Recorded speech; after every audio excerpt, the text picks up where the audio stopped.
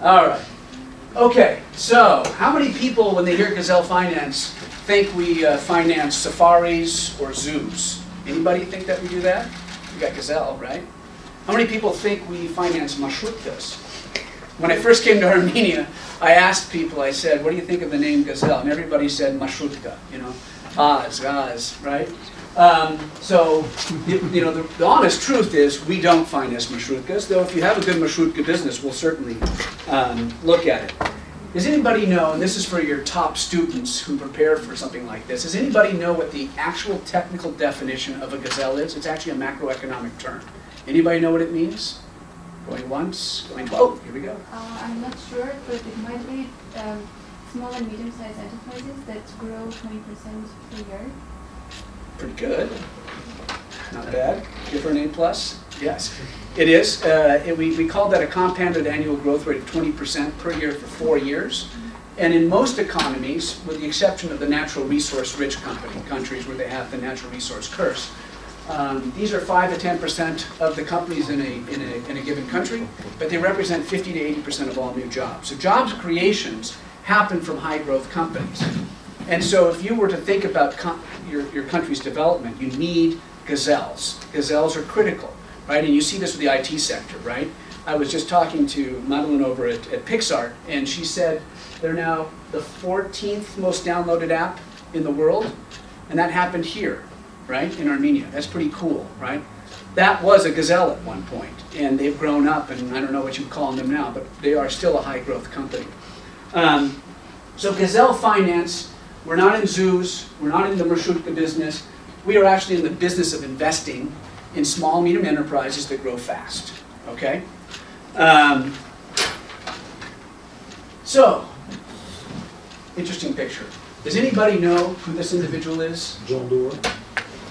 Correct. Does anybody know who Cargill is? So, I want to tell you a story about my experience in life, and you know, as you get to my age, you get a little bit of wisdom, right? And this is the way I learned about private equity and venture capital, and how I understand it, was from my interaction with these two organizations. So in 2008, does anybody remember what happened in 2008? It was a bad year, all right, financial collapse. I happened to be in the market raising money for my second business in 2008. And it was 3 guys, you know, like 3 guys in a garage kind of thing, 3 guys with a great idea. We raised a bunch of money from a guy named Jim Wolfenson at the time, who was the head of the World Bank. And so we got the business going, we got some clients, started generating some revenues, and we wanted to go for our Series A, okay? And that's a private equity term, that is after the seed financing round, your first formal institutional capital round. And we got opportunities to get shortlisted by 2 investors. This individual right here, John Doerr, is perhaps one of the greatest living venture capitalists in the history of the world, because venture capital started in America.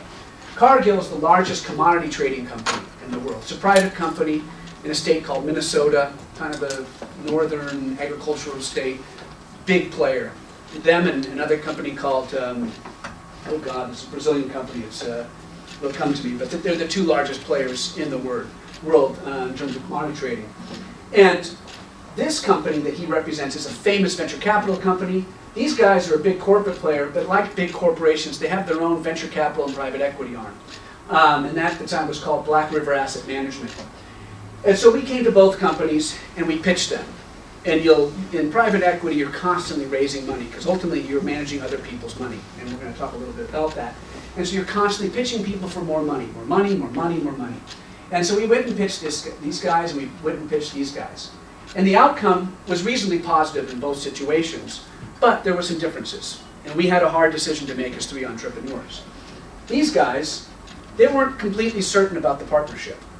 They liked the business idea. We had this sort of interesting clean tech, fintech thing, and they thought that was really cool. And I'm not going to go into the details of the business, happy to talk about it later.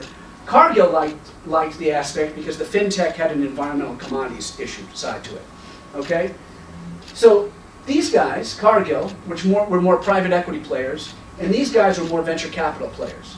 This guy has invested in and led the rounds for Amazon. Heard of Amazon? Google. Twitter. Sun, acquired by Oracle.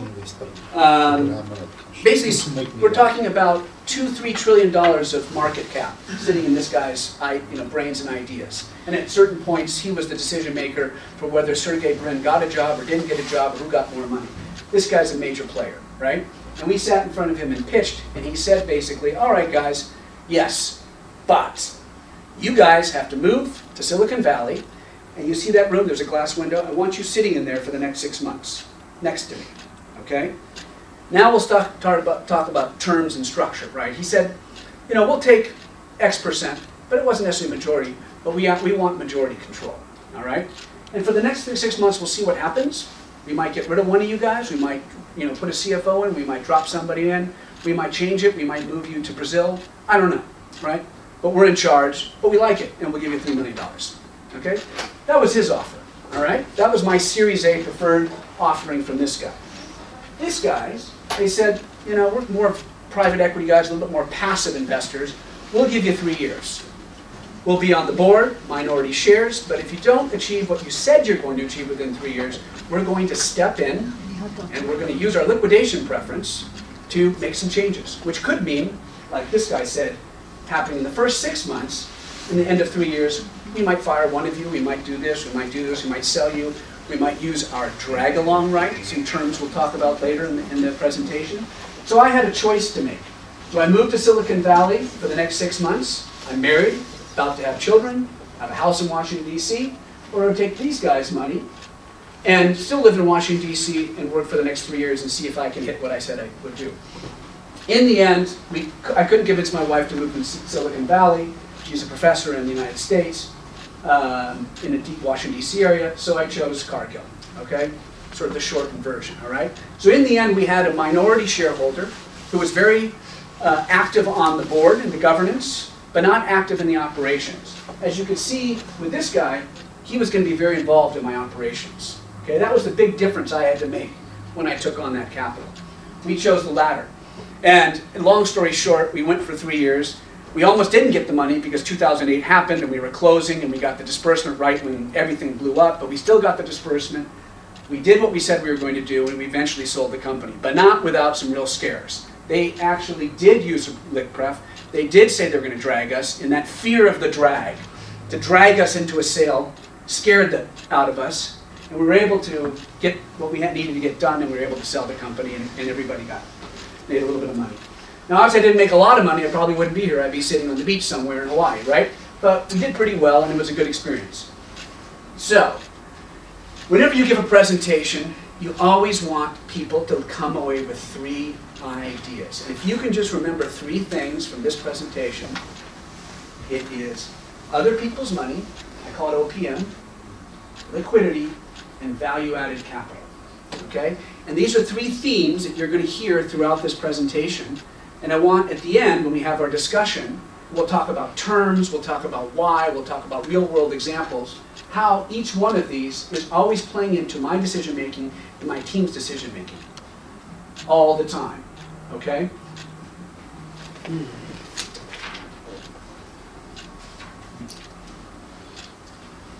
So, the title of my presentation is Private Equity and Venture Capital, a Catalyst for Economic Growth in Armenia. Real grand title, okay, for private equity and venture capital. But what is private capital, what private equity, and what is venture capital? What does it mean in the context of Armenia?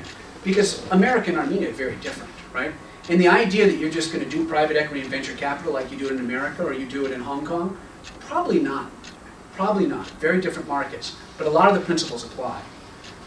The 4 key ingredients you need for any sort of capitalistic activity is that you need some type of regulatory framework. You need rules, right? And within those rules, you need some economic activity. The word you're going to hear over and over and over is liquidity. We like to see flows of capital coming in. We like to see flows coming out. And that could be within and out of businesses, in and out of countries, more liquidity, more capital flowing, stock markets, all those things that require people to buy, sell, and trade with each other. That grand sort of idea is liquidity. And you need to then match supply with demand, right? So private equity requires that you get private capital from somebody to come and let you do what you want to do in terms of investing, right? very fundamentally different than a bank, right? So everybody knows Ameria, everybody knows Eneco. How many people in this room, if they had the opportunity and they got a really good offer from Ameria, would take that job? Come on. A really good job from Ameria? Well, maybe there's no ambition for that. So how many people, if they got a really good job with Pixar or one of the IT companies, Synopsys, would want to take that job? There's an IT person. So, it's interesting because here in Armenia, some of the best employers for finance are the banks, right? There's not a lot of private equity and venture capital here, right? I would take Eneco and Ameria and the team there any day versus an American bank, right, and the team there. Because the American banks right now are basically like an algorithm. There's no thinking going on. There's actually real thinking going on in Ameria and Eneco, right? And why is that? Because once you get to a certain stage of development, a lot of the capital, the sophisticated investing, occurs outside of the banking sector, in the private capital market. So when you go to a developed market, you go to Silicon Valley, it's all happening with private capital. And so the two types of capital are private equity and venture capital. So how would you define venture capital? Remember going back to my example with John Doerr. Somebody want to give me sort of a one sentence sort of definition of venture capital? Take a risk, take a risk. Going once, going twice. All right, well, venture capital is early stage. It's very early stage. It's when you start investing, typically even pre-revenue, maybe a little bit of revenue, certainly not proof of concept. Sometimes it's R&D stage. Private equity tends to be later stage. And it's when the revenue model is working, maybe there's still some profitability issues, it's scaling. So they're definitely very, very much different. So the IT sector, that's where you're going to see in Armenia a lot of venture capital going on. In the real sector, you're going to see more private equity, typically in this market. So if you need to match sophisticated investors, remember other people's money, the concept? You have to have entrepreneurs, right? That's the matchmaking that needs to go on. Entrepreneurs plus capital equals an investment opportunity, right? So the problem is organizing institutional capital, sophisticated capital, other people's money to come to this country is not easy, okay? Small country, not a lot of liquidity, right? And so to make private equity and venture capital work, you might need to take some different approaches. And so I'm going to tell you a little bit about what Gazelle has done, because it's a little bit different than traditional private equity, but it has a lot of the elements of traditional private equity. And at the end, when we go through this, and I think there might be some questions, we're going to talk about sort of three key sort of technical elements of private equity and venture capital. Valuation, you need to be able to, when you make an investment, know what the company's worth, right? And I'm sure people are taking corporate finance or taking valuation course. Discounted cash flow analysis, is that something that people know and heard of, right? Comps analysis, which is basically trying to find a comparable company and say, if I get this money, this much, right, it's going to be based on the same fundamental principles of another industry, right? So if I'm going to invest in the automotive industry, I might look at General Motors when I compare it to a value of the company that I'm looking at investing. In fact, we've done that many times. We've invested in a number of restaurant chains, and we look at a number of different comps when we start looking at equity valuations that are global in Europe and similar, like Panera Bread, for example, is a very well-known model. And we've used that model to look at what we think the EBITDA margin should be in the future, okay? And lastly, before I leave this slide, the biggest difference between banks and private equity and venture capital is the amount of value added, remember value add, when you actually add services to your capital, and the amount of interventions you do proactively. Banks are passive, private equity is active and proactive. Okay, so who is Gazelle and what are we, right? So Gazelle is an impact investment fund.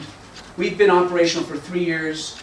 We have a portfolio of, I think we've made 23 investments. We've had 4 exits. And so I think right now we maybe have 17 to 19 companies right now in our portfolio. We work in Georgia and Armenia. And you'll learn a lot about IRR, but we have a gross IRR, what we have on our valuation, about in the low 20s. Our 4 exits have a realized IRR of 26%. That's really good to have 4 exits in a private equity fund that's only been operational for 3 years. Again, that goes back to the point of liquidity. If you got to put money in, you need to be able to get the money out. Otherwise, it's just grant money, right? So you have to get out of your positions. And we do a lot of structuring up front to get out of our positions. And so when we looked at Gazelle and coming into these markets, what we noticed is a couple things. We saw a very small corporate market. How many corporations, what we would call greater than 15 million revenue type companies, do you think you have in Armenia? Give or take. Anybody want to give an estimate? Take a risk. 20 to 30? It's not bad, interesting. How much? How many? How greater much? than 15 million in revenues. 15 million annually? Yeah. We have around, I think, 100 companies. 80 or 100? Minimum, at least. Minimum. Yes. So Mika thought it was 200. I sometimes, very liberally say 500, but let's say it's 200. Let's just split the difference and say it's 250. 250 corporations is not enough to support a private equity business. Maybe venture capital in the IT sector, but it's not enough to support. There's not enough of addressable market. You guys have learned about the term addressable market. You can't do something, whether you're going to create your own business or you create your finance business, not knowing what the market potential is. We determined that the place to be in Armenia and Georgia was actually the SME market, all right? Because there's 15,000 of those guys, right? And we think there's about 1,000 gazelles out of that 15,000. And we need about 20 or 30 of them, right? So you think about that sort of funnel, 15,000, 1,000, 20, 30, okay? We need to talk to a lot of companies to get to our end target, right? We got to find the best entrepreneurs. That is what we are getting paid to do, is to find the best entrepreneurs. The problem is that little companies are unsophisticated.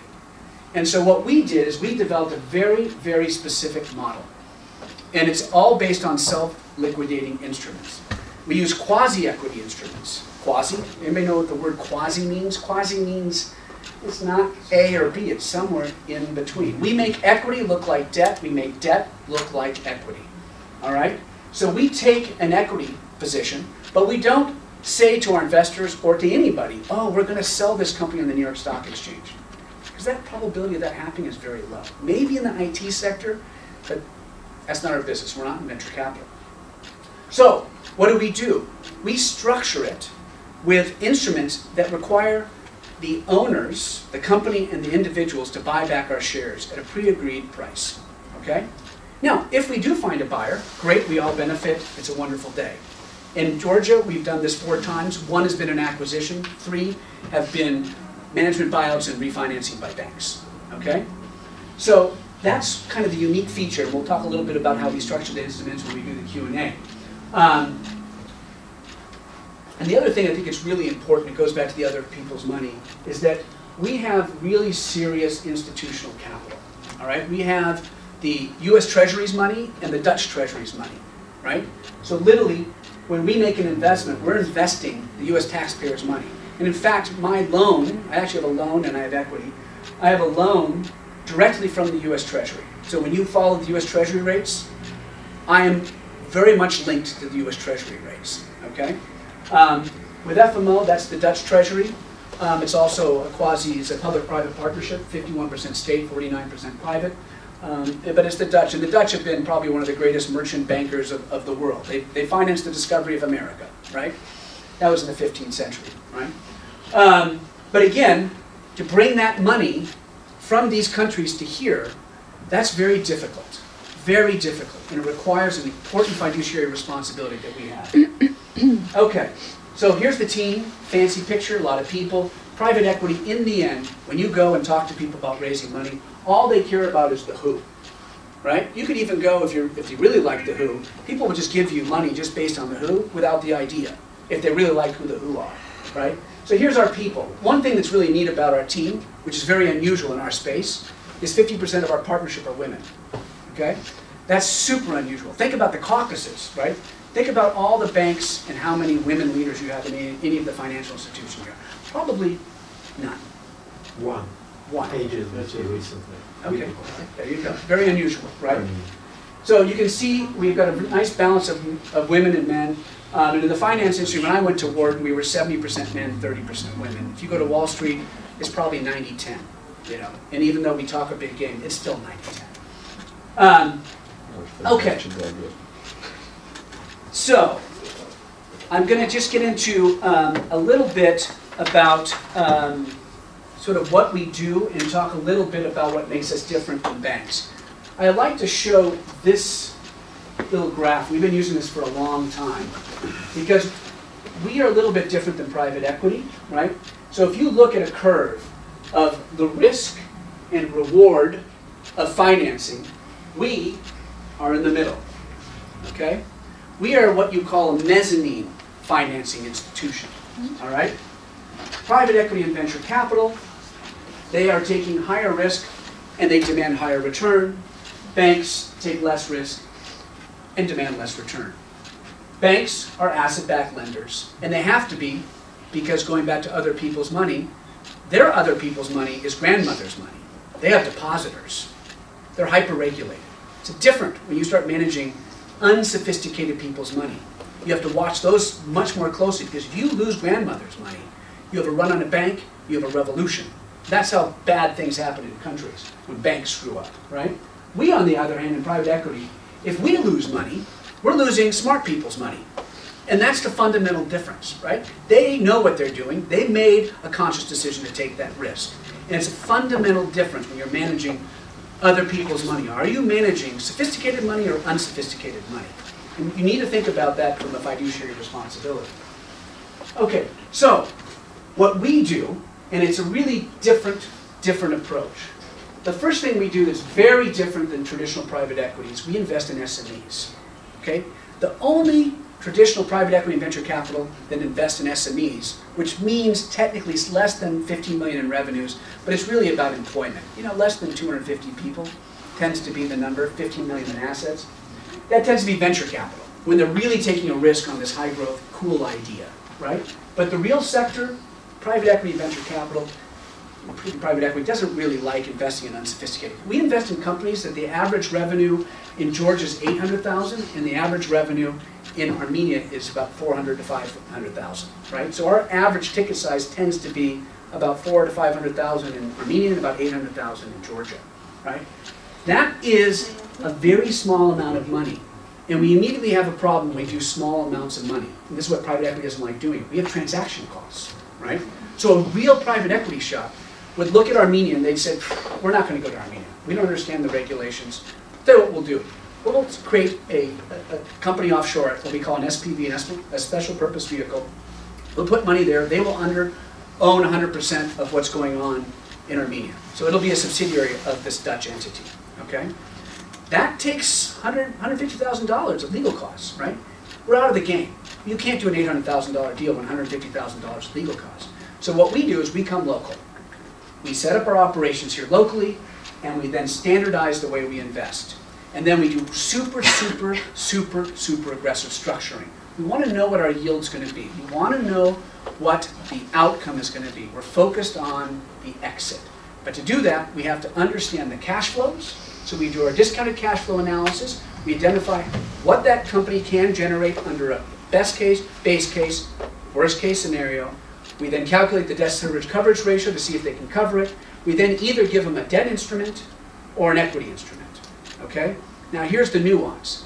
If we do the debt instrument, we then latch on something called a royalty. Anybody know what a royalty is? Royalty. Yes.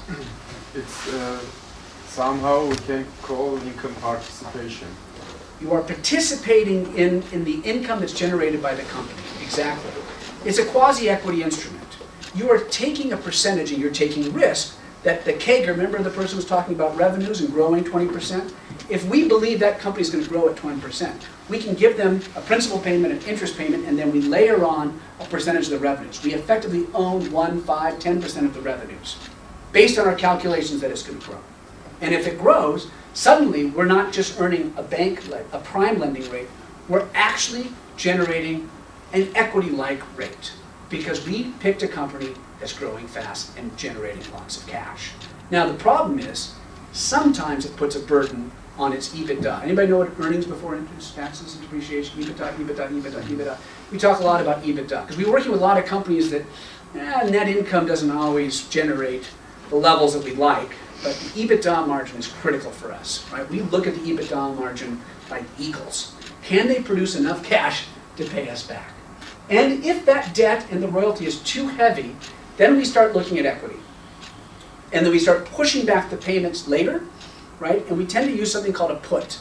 A put is, think about it, putting the shares back to the owners, back to the company. They buy us back for those shares at a pre-agreed price. If it's more, because we always do the higher of actual versus the reality.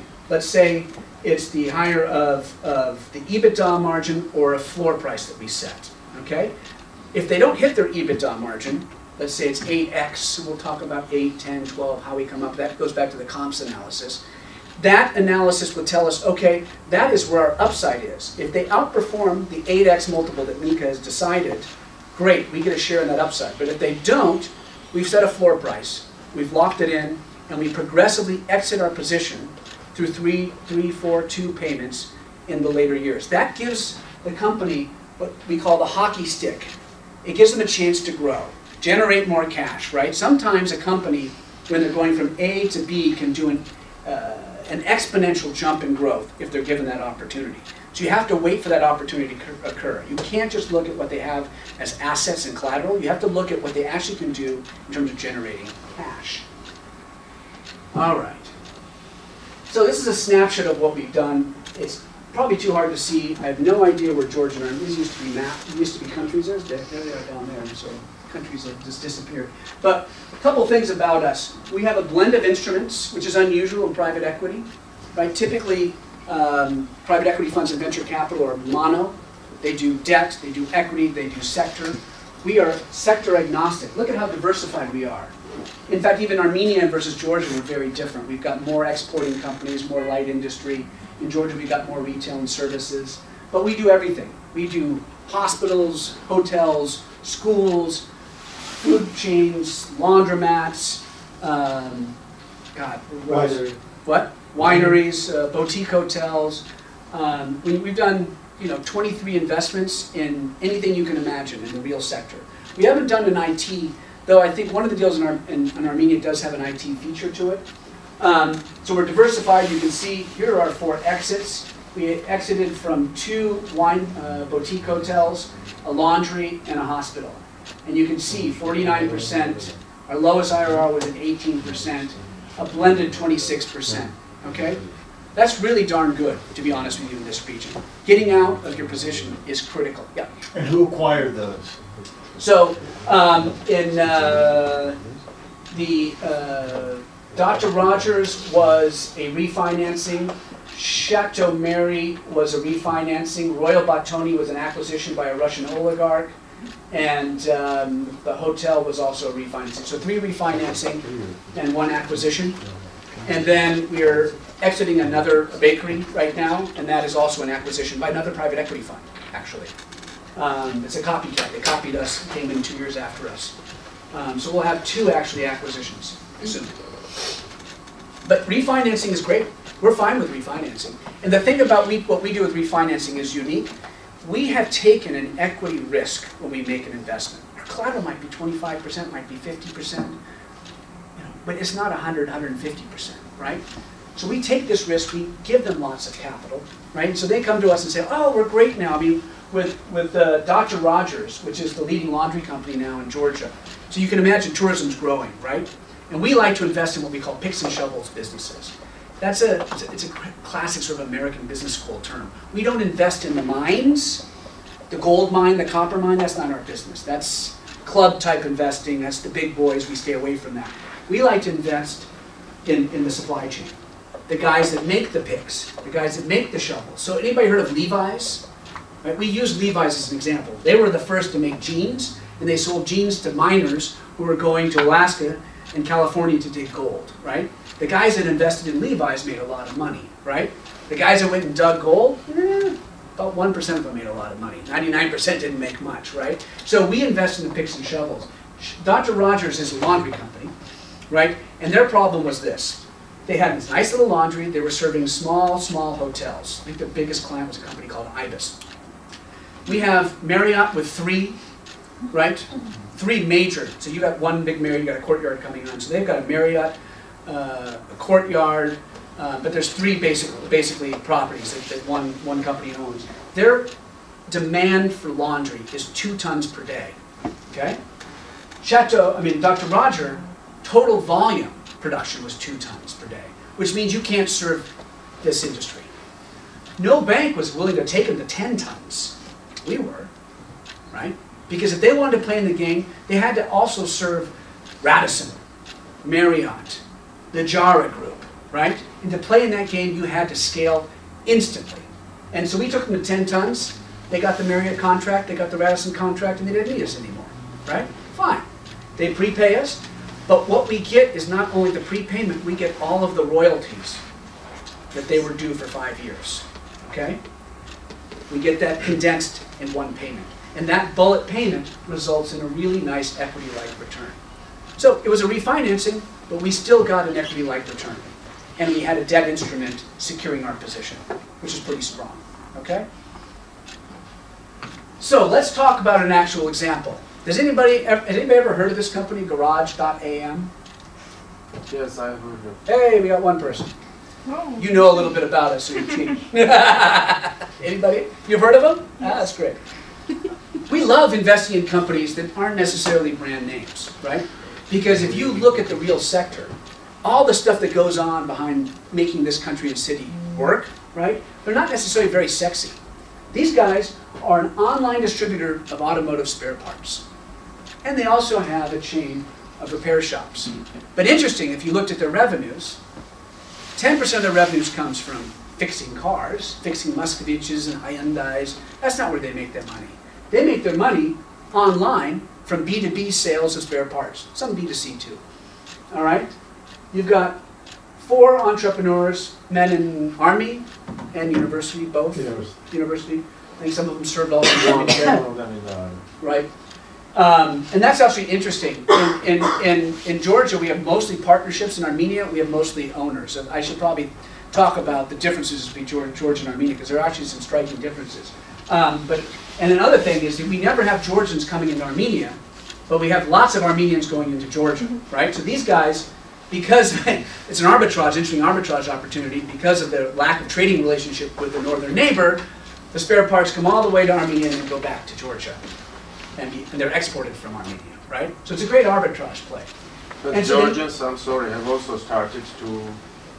They're coming in. Yes. They're coming in, yes, yes. which isn't very typical, because there's not a lot One of the Georgia. biggest companies in the automotive industry have entered the Armenian market. Which is together, right? Yes. Yeah. And they're a great company. Their actually. revenue is more than $200 million. And we also have a currency company. It's Yeah. speaking Georgian. Oh, really? Oh, that's good. But are they Akolsike type Akokalaki, or are they actually No, Georgians. real Georgians? Okay. They've opened on Mashtovs Avenue Great. a new shop. That's great. It's great to hear. We aren't seeing Georgian SMEs. So that's a big. You're talking about big players. We have not seen SMEs coming south, but we see lots of SMEs going north, which is great. We want to see that synergies. That gives more scale. Going back to my original point about liquidity, more economic activity. We go from a 3.7 million population market to 7-8 million population market, right?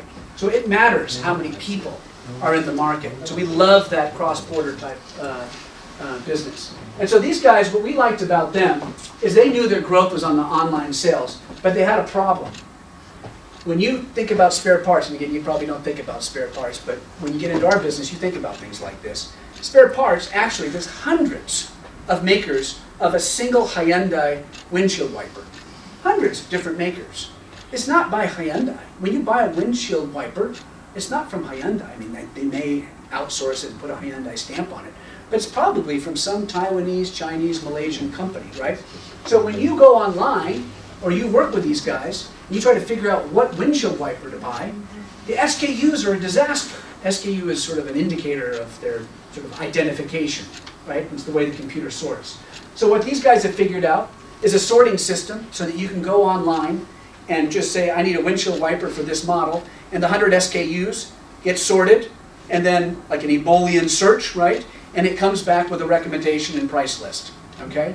Pretty simple, right? It's an application of IT technology and know-how that you have in Armenia, and these guys have figured it out. And the big thing they've done since they joined with us is they were used to working with MX, which is the Russian distributor. Now with our money, they're able to go directly to the actual suppliers, okay? And that's what happens when you start working with SMEs and giving them real money and growth money. Is suddenly they have scale, And scale is buying power. Buying power means more scale efficiency. Okay? Great thing about these guys, remember I said the hockey stick? This is great venture capital terms. Look at that curve. Growth, growth. 0.5 million now, when we started, 1.6. All right? 3x revenue growth. All right? And on top of that, remember the value add? We did come in. We helped them design the new handheld, to the what do you call it, mobile platform for their new technology, right? And so what we do, and this is what differentiates us from traditional private equity. Traditional private equity is like $500 million. They do 10 investments. If they need to put a CFO, and remember that example when I showed you John Doerr, where they said, well, you know, I might fire you, I might put a new marketing guy. They've got a lot of cash flow and a lot of money they're managing and a lot of fees that they can use to solve problems. We're doing a lot more deals than private equity. We do 5 to 7x more deals. So in our total portfolio, when we're done, we'll have done 70 deals, okay? A traditional private equity fund would need 10 or 12, right? 5, 7 times more deals. Less than banks, but a lot more than private equity. So what we've done is we've built a sidecar technical assistance facility where we do very, very targeted interventions to help the company grow, okay? And Roxana and her team, they make decisions working with Mikhail's team to determine when it's investment capital, when there's additionality, and we'll talk a little bit about impact investing and that sort of subjective decision criteria that we make. But that's how we work with these guys. Capital, high growth capital, you get the hockey stick curve, what we like to see. We are making a percentage of the revenues. We love to see this revenue growth curve, okay? Now, they're always going to be challenged with their EBITDA and their net profit margins, but eventually, as they pay us out, they're getting more sophisticated, better, they're getting a CFO, they're getting a chief accountant, and suddenly they're able to work with banks, and they get more collateral, right? And then either somebody acquires them, they buy us out, or the bank refinances them. Okay. Is anybody interested in this concept of impact investing? Is that conceptually interesting? I was like debating whether to put this slide. Yeah, you'd like to learn about it? All right. So a new thing that's going on in the global capital markets is the idea that when you make an investment, you're not just making financial returns, you're actually getting socioeconomic returns from your investment. So the key thing when you say you're doing impact investing is to measure, monitoring evaluation, measure what you've done. So our investors, they've come to Armenia, right, and they want to see that we not only make money for them, but they also want to see that we have a socioeconomic benefit to this country, right? And so we track a lot of things very carefully. Jobs, for one. Remember I said gazelles are companies that grow 20% per annum, and 5 to 10% of a given economy consists of these companies, but they're creating 50 to 80% of the jobs.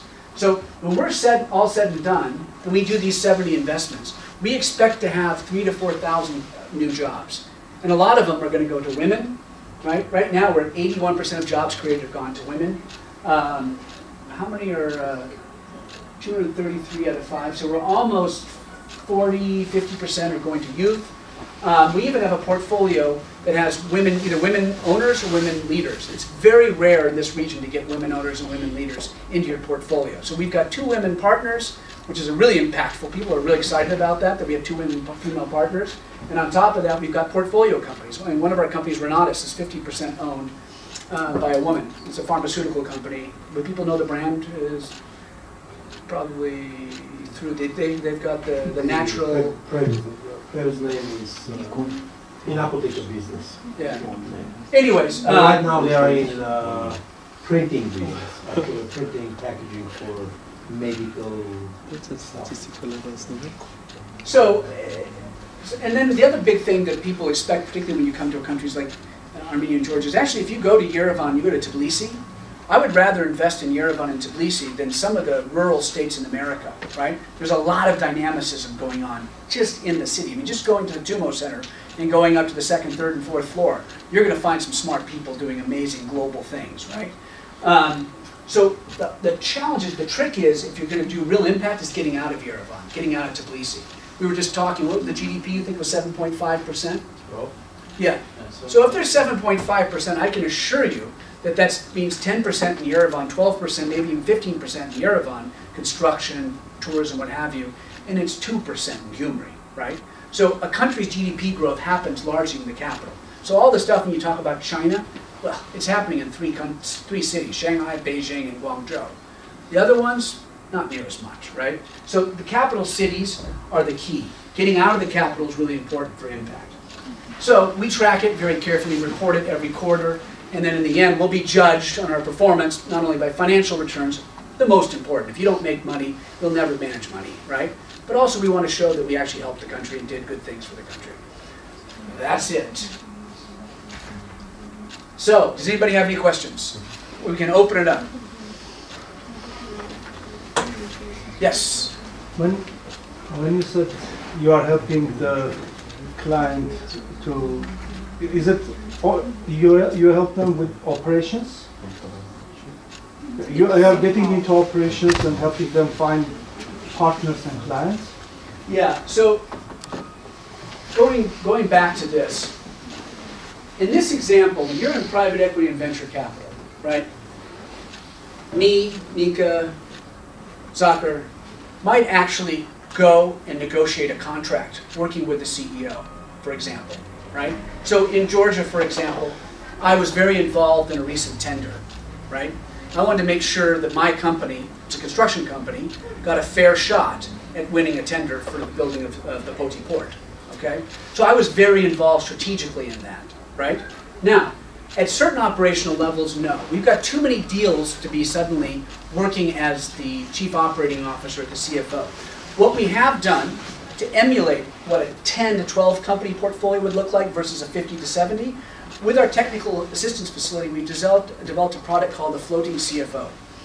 And what the floating CFO does, and this is sort of an interesting thing with SMEs, 60 to 70% of problems with SMEs and their growth happens because of financial management controls. That is the primary barrier of differentiating an SME that's going to become a Gazelle and become a corporate or not. So if you know that all of your portfolio suffers from this problem, you don't do one-off solutions on the financing side, on the financial management control. So we have one person or one company that basically floats around and shows up and does interventions as needed. Okay? It could be implementing an accounting system. It could be helping them to do a financial report for the banks, right? So when we're doing our exits, we might step in with the floating CFO and say, listen, we need to get the P&L right, we need to get the balance sheet right? No way the bank's going to give us any money if we don't have proper financial statements. How many SMEs making $800,000 in revenues have a real CFO? Actually, very few, right? They're working with a bugalter, right?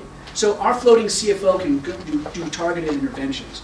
And then when we have a real specific problem, like the garage guys, where are the garage guys? They have this SKU problem, right? They can't figure out how their online system can fix the sorting and the selection of an SKU, hundreds of them.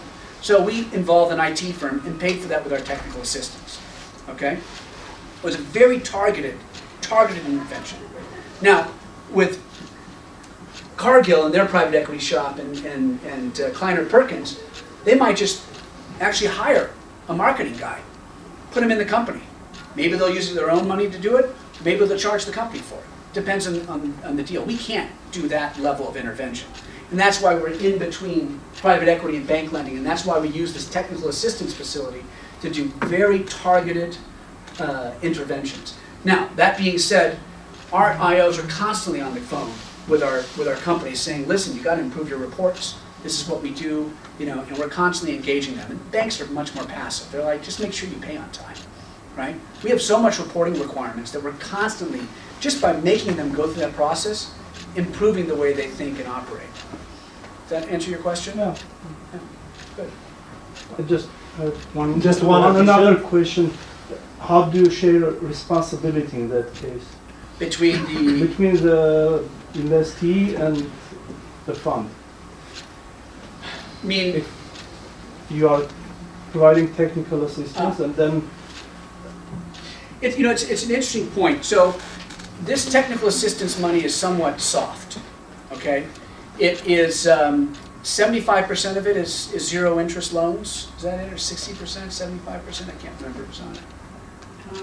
It's the majority, for sure. Yeah. Approximately 75%. Nobody's going to take a technical assistance engagement seriously if they don't have a responsibility to pay you back, right? And so we make, most of our engagements are zero interest loans. When we see a really specific and unique problem, particularly for our equity deals where we have to have real growth quickly and we've got a long-term problem, we'll use a grant once in a while. They're small. And then the floating CFO, that is somewhat of a subsidy that is used through the technical assistance facility and given to our investees. But it's very selfish of us, right? Because we benefit for better financial reporting and financial management, financial controls, right?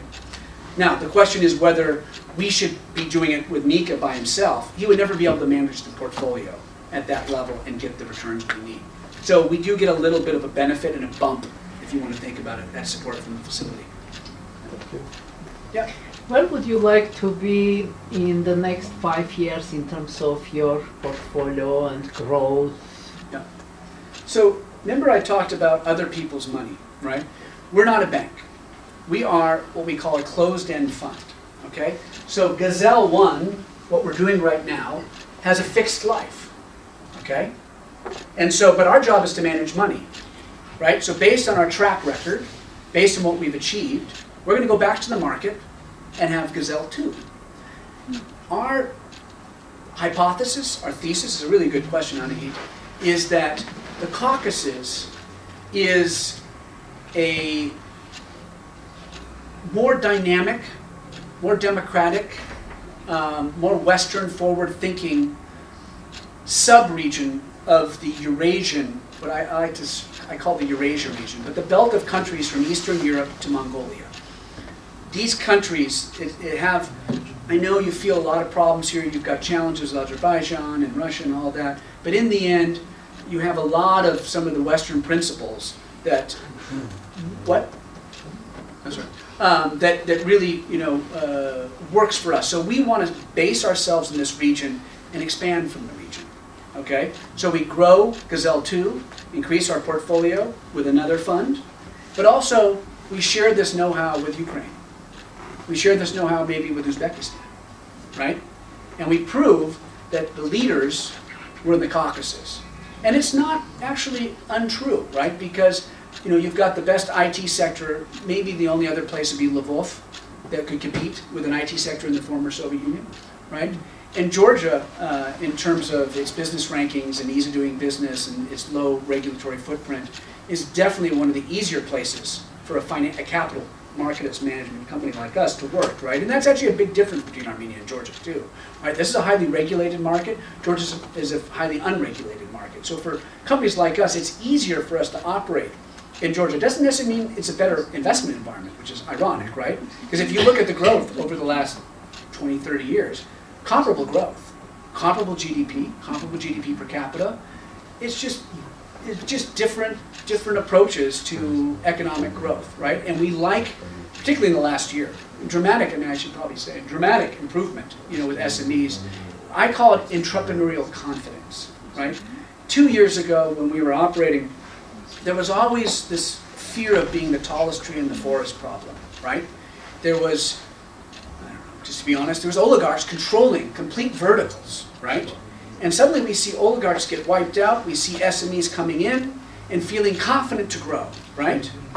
That's a game changer for us because we need confident and ambitious, remember I said we need supply and demand? We need demand for our capital. We need somebody to say, I am going to be the next corporate player. There's not just that 200 or that 50 or that 80. I'm going to be the 201st company. If we don't have that ambition, we don't want to talk to you. Everybody that comes to us has to have that ambition. Otherwise, we're too expensive. Go play the games of, gradually with the banks, get some friends to help you and do what you want, But if you have ambition, right? So we want to keep doing that here, and we want to spread into the region. We want to spread the religion of what we're doing in the region. We want to be able to say, it worked in Armenia. And a lot of people say, oh, Armenia is so difficult. I don't know, we're doing fine in Armenia. So you will bring Ulaanbaatar business to Yerevan?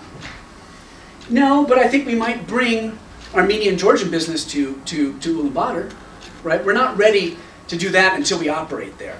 What we've already seen is that if we work with a company here in Georgia and Armenia, we can take an Armenian, at least we've proven we can take an Armenian company to Georgia.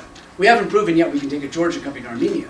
But if that's already happening, and if you do look at the region, because this is another sort of a philosophy of mine, is that I believe because of the former Soviet Union, because of the Russophone connection, there is a loose connection, and people are moving Like, we see lots of activity with Georgians working in Kazakhstan and Uzbekistan, right? If you go to Georgia, you're going to see Kaztransgas, you're going to see a lot of Georgians now going to Uzbekistan, right?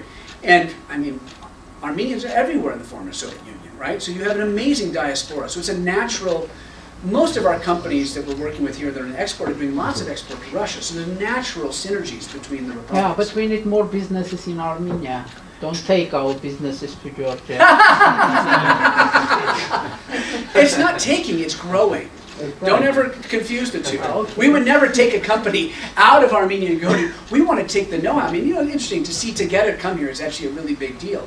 But for our little company, Garage.am, to go to Georgia is a big deal. 3 out of 7 companies, Armenian companies, have their presence in Georgian market. They sell products, they have production here, but they sell there, so on. We took a company. But we haven't chosen that they are specifically doing business in Georgia. Okay, That's thank eventually you. happen. Thank you. There were other questions. Yeah, other questions, yes. Yeah. You said Gazelle 1 has a fixed time frame. Yes. And do you target organic growth for Gazelle 2, or is there going to be an exit, like finding other partners for Yeah, I mean, this Gazelle is 2? going back to other people's money. We're in, ideally, in a perfect world, in an absolute perfect world, I'd love to become a permanent, what we call an evergreen vehicle, right? In a perfect world. But attracting that kind of equity for this region with institutional investors is very difficult, right? So the proven model, the way our investors work, again, remember, I have to work within the context of supply and demand. They like to invest in limited term vehicles. They're more comfortable doing it because that has their exit, right? Once I go to a permanent vehicle, I have to prove to them that I can go list or sell the company, or that there's a secondary market for their shares, right? That's a big proof point. It's tough to do for a small company like ours. And so most likely, not 100%, I'd say 75%, but I do have one investor that's pushing us towards a permanent vehicle. Most likely Gazelle 2 will be a separate fund, doing very similar things that we're doing now, right? With a different group of investors. Some overlap, but an expanded group of investors. Now that we're proven, we're going to have more investors and more interest in what we're doing, right? But unfortunately, there's a high probability we'll be forced into a closed-end fund. Yeah. What's the size of Gazelle 1? Gazelle 1, we have $31 million under management, but we also have another $10 million of debt that we could access if we needed it. So we have technically $42 million. And what percent has been deployed? We are at 60%, and we'll be at, the big number for us is 75. That's when our investors let us do the next thing. So we're moving towards that rapidly. And how's that distributed between Armenia and Georgia? Yeah, good question. So when we went to the market with the fund, the investors were very strict on exposure, and they wanted greater exposure to Georgia, but they also had a minimum exposure requirement because we went to the market as a diversified fund. So our minimum exposure that we can have in Georgia is 60%, and our maximum exposure in Georgia is 75%. So in Armenia, we'll be somewhere between 25 to 40%. Now, you're probably trying to do the math on 31 to 42. Something that we can do that no other private equity funds, most can't do, is that we have delegated rights to recycle our money. So every dollar that comes in, we put right back out. Usually when you have 4 exits, you would take all that money and send it home, right? Send it back to the investors. We are given 6 years during our investment period to recycle the money, which is great because it means we have a $31 million fund that we're getting paid. We've got this other debt facility we may or may not use. That roughly works to $22 million we actually invest. But because of the multiplier effect of the money moving, the velocity of the money moving, we actually invest $50 million. So if we get to 40%, we could invest up to about $20 million in Armenia and 30 in Georgia, right? And the last question is, what industries are you targeting in Armenia? Yeah, that's a good question. You know, when I always say we're sector agnostic, and it's really important in our space. You have 15,000 companies, give or take. You've got maybe 1,000 that fit our eligibility requirements. We never limit ourselves by sector. We cannot be sector specialists with unsophisticated small companies because there just isn't enough of it. Maybe IT and venture capital, but I've yet to see somebody raise a dedicated, commercially viable venture capital fund. I hope it happens soon. But that doesn't mean we don't look at industries and have a focus. So one thing we really like is the tourism and hospitality industry, and we actually are pretty vocal about that. And we've been very vocal in Armenia. We've invested in Apaga, Yell Extreme Park, but not in the extreme park. We've invested in the hotel side of the business, for example. We've invested in... You should invest in the road. That's not our business. We invested in 3 wine chateaus in the Kakheti region, and we're looking for another one here because we think that's got a great opportunity. We love the experiential tourism. One of the mistakes that I think the initial hotel development businesses had here, which is typical, is that the idea that people just want to come and stay. People do not want to come and just stay in Armenia, right? They want to come and see something spectacular, right? That's why Yell's doing so darn well, right? People want to go and see something special, right? So when people come to Georgia, yeah, they want to see Tbilisi and walk around, but they can't wait to get to Kakheti. And nobody saw that coming. They actually want to see the grapes. They actually want to step on the grapes, right? So we're really interested in that. And we're interested in the supply chain. That's why we invested in a laundry company. And I was right. When I told my guys when we started, I said, get me a laundry company. 20% growth per annum in tourism. We're going to get some boutique hotels, but that's going to be hard for us. Hotels are expensive. Go to the guys that supply the hotels, And then we like the food and beverage industry. We love exports. It's the hardest thing for us to do. We got more in Armenia than we do in Georgia. We just finally got a good export company, a hazelnut producer in western Georgia. Is the leading Georgian. There's some big players, Nutella, everybody know Nutella, right? So the guys, Ferrero, right, they dominate the market. So we invested in the big Georgian player, and they export, right?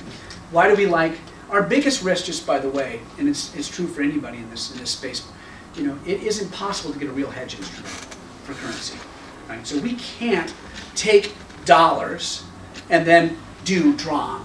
Can't do it. So we take the dollars and we put the dollar risk onto our entrepreneurs. But it's sort of disingenuous, right? Because the entrepreneurs are getting drawn revenues, right? So we have to really understand the depreciation risk when we're doing investment. And one of the ways we can hedge is to get dollar-denominated revenues. And that goes back to tourism and hospitality. Our hotels, 75%, we've actually been surprised how much domestic tourism there is. If you're within 2 hours of Tbilisi, massive domestic tourism all year round. But 60–70% of that's dollar denominated. So we love dollar denominated revenue. So export, big thing. We thought we'd have more agribusiness, to be honest, and we were wrong. Right? You don't know that till you get to the market. It's tough to do agribusiness well. We've done really niche agribusiness work. Right? Really, we do specialty beef in Georgia. We've got this hazelnut play. Anything in Armenian agribusiness? Not yet. But we're looking at some dried fruits, yeah. But that's, agribusiness is tough. In IT, we haven't learned how to do well yet. Largely because the people that we're looking at, we haven't really looked at the supply chain. I think there's somewhere we can be in the IT space that's more about services as opposed to the next great idea, right? Because we don't do the next great idea very well. That's not our business, that's venture capital. We can't have that failure rate. We're going to allow for a higher failure rate because we take higher risk, of course, than a bank, but we can't have venture capital failure rate. Yeah.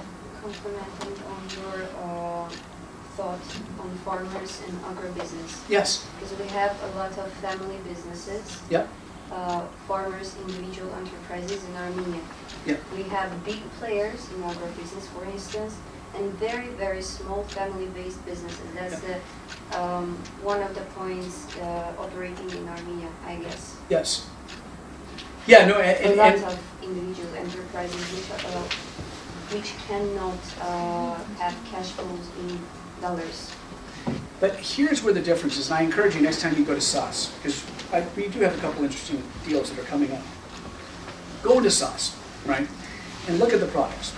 And I often encourage my guys, how do you find deals? That's actually, it's interesting, whenever I talk to investors, like, how do you find deals? Like, it's a country of 3.7 million people. I can drive, you know, he can be everywhere in one day. You can do the whole country in one day. Oh, you don't tell me it's hard to find people, right? And, I mean, it's not that hard, right?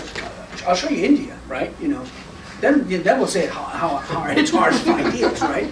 But here it shouldn't be that hard because it's a small country, right?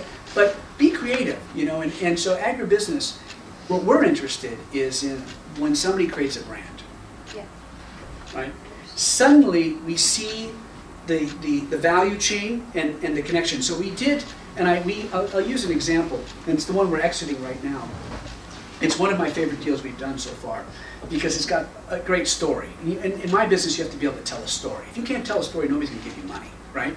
And so we have invested in a company who came to us and said, Jeff, Stalin wiped out the grain industry in Georgia in favor of semi-sweet wine. Ukraine got grain, we got semi-sweet wine. Kinsmaruli, Konskara, whatever Stalin liked, that's what he produced, okay? But we actually have been growing grain like Armenia for centuries, thousands of years. In fact, grain comes from here. If you look at where grain comes from, it starts, you know, from the Caucasus down to, you know, the Tigris and the Euphrates, right? That's where grain comes from. All the world's grain started here, right? And this guy blew out the whole industry. Georgia in 1915 was a net exporter of grain, right? So these guys said, Jeff, we want to make bread from Georgian grain. So we're going to take grain seeds from a seed bank that's been supported by some development NGO type guys. We want to get them into the farmers' hands, right? And we want them to start growing grain. Okay, well, that's a great idea, right? And look, we've already done this. We've got 50 farmers that are growing this grain. And look at this bread we made in our little bakery. It's good bread. But what I really liked was these guys were not bakers. They weren't farmers. You know what these guys were? They were retail marketing, FMCG guys. They know how to get bread into sauce, the equivalent of sauce in Georgia. That's the most important thing, is to create the brand. That's where we're going to see value creation. These guys got our money. We gave them $400,000. They had $10,000 revenues per month when we came in. In 6 months, they went from $10,000 to $60,000 and were the #3 seller of bread. You know, you don't think of puri. What's the lavash? This is cut bread. This is the bread that, you know, ends up with sandwiches and sort of the modern day butterbrod sandwich kind of thing, right? And they're the #3 player, and that happened in 6 months, right? And what happened was, and it's fascinating. I mean, my whole staff's like, "Oh, we love this bread." I tell people about it. We love this bread. And why do they love this bread? Because it's made in Georgia. It's 100% the yeast, the bread, the water, I think salt. And there's like 4 ingredients, maybe 4 or 5 ingredients. They even make it from like an old ancient species of yeast, right? And it's branded made in Georgia. This sauce. Look at some of these products. We're looking at them very carefully. You're going to see us come on the market with some of these companies. The guys that have the guts to make a brand, because there's loyalty in these countries. There's real loyalty. They want to drink Armenian wine, right? Look at how fast the wine sector's growing. And it won't just be export driven, it'll be domestically driven too, right? We were talking, what it was, 10 million exports from Armenia, 250 from Georgia? Yeah. Yeah. So, I mean, 9.8 million in sales of wine from Armenia, and 250 million from Georgia. I thought it was 90 million in Georgia. Sure. billion? Million. Million. No, I'm sure it's much higher. 250 million. Yeah. But anyways, That's the industry. you know, it's just like, is it 7.5% GDP growth? The World Bank says it's 5. I don't know, right? But the point is that wine growth is happening very aggressively. In fact, the Russian embargo helped the Georgian wine industry, right? But those branded type products, that's how we get to agribusiness, because we're never going to be able to invest in the basic farmer. We're the wrong company to do that, frankly, right? But we are, and what we've had an impact in Georgia, everybody wants the seeds now to grow this grain. Right? And you know, these guys are really clever. The way they distribute the seeds, they do it through the Orthodox Church. Right? So, because you know where the patriarch, they've got patriarch, I don't even know what they're called, but they're in every village, right? So you give them a bag of seeds and say, distribute it to your parishioners, right? And so suddenly, you know, they've got, you know, the original, you know, corn, and then there's this, you know, new row of Georgian grain, right? And that happened not because we invested in the farmer. We invested way, way, way, way downstream. And the downstream influenced the upstream. And when it's all said and done, I think that investment will be the investment that triggered the return of the grain industry. Right? So there's lots of ways to get at industries that sometimes isn't right at the point. Sometimes you have to go away from the point to influence the point. And that's what private equity and venture capital does. You have to have that vision, right, and see the market trend and be ahead of it, right? And if we can't see the future, we shouldn't be doing what we're doing. Sorry. Any other questions? We are very impressed by what Gazelle does. We would like to see growth and growth, second and third and fourth, and more money, more liquidity, more all of that. Hey, good The job! lesson that I learned. She got the lesson. Yeah, and that more of our graduates are hired, Yeah. and then that more jobs are created in Armenia. And I'm amazed how much you covered in these 1.5 hours, and what a great speaker you are, and the knowledge that you shared, and the expertise, and really the broad picture of the things. So thank you very much. You know, I am one of the first year MBA graduates, but this was refreshing of many, many concepts. And when we were studying, none of this. Yes, Michael was present in Armenia, so that's what we were. So thank you really from the bottom of our heart. We hope that we will have more of similar discussions, and that's wonderful that you speak Russian, but improve your Armenian. He speaks Chinese. Okay, but China has virus. You don't need to deal with virus. You come to Armenia, it's a homogeneous country, it's a nice country, we can grow very effectively. Can't you make goodbye easier? I said soon. No, it's not easy, it's not. We don't want to say goodbye, we want to say come and spend more time and be among us. We love AUA, we love you, we love Armenia, and we want to see successful Well, business. and I want to say also that, you know, we're always looking for great people. I mean, if you go back, we have no assets, right? That's our intellectual property right here, right? And so all we think about, I think about 50% of my time is who, right? Who we are, right? That's right, but next time So please have... we want more AUA grads with us. That's right, but next time you can have 50 pictures. This is not enough. Yeah, you need to have much more. Right? Good. And we are very proud of the graduates that work for Gazelle. Yeah, we are very, very happy. Thank you guys. Thank you very much. Thank you.